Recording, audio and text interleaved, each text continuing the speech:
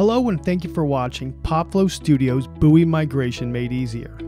In these short videos, we'll show you PopFlow's drag and drop designer with standard activities, how you can change development to configuration, simplify third-party data integrations, and design, test, and deploy easier.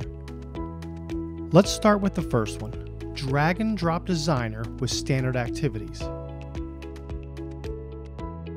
Here you see PopFlow Studio, and each one of these activities have hundreds of lines of code built in, giving the ability to do things like desktop notifications, setting variables, posting data to multiple applications, API requests, running JavaScript. All of these activities have hundreds of lines of code, including Pop Search and Select, which gives you the ability to pull third-party data and display it for the agent to view and make decisions.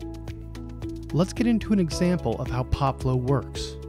Now originally, we were going to speed this process up, but then we thought about showing it to you in real time so that you can see how easy it is using PopFlow.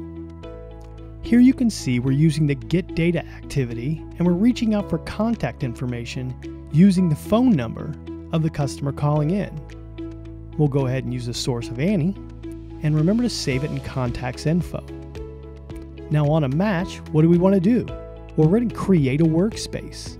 Here we come in, we say we want to create an incident, then we choose CID or customer ID, and we go back to the data that we stored in our Get Data, and now we associate this incident to the customer.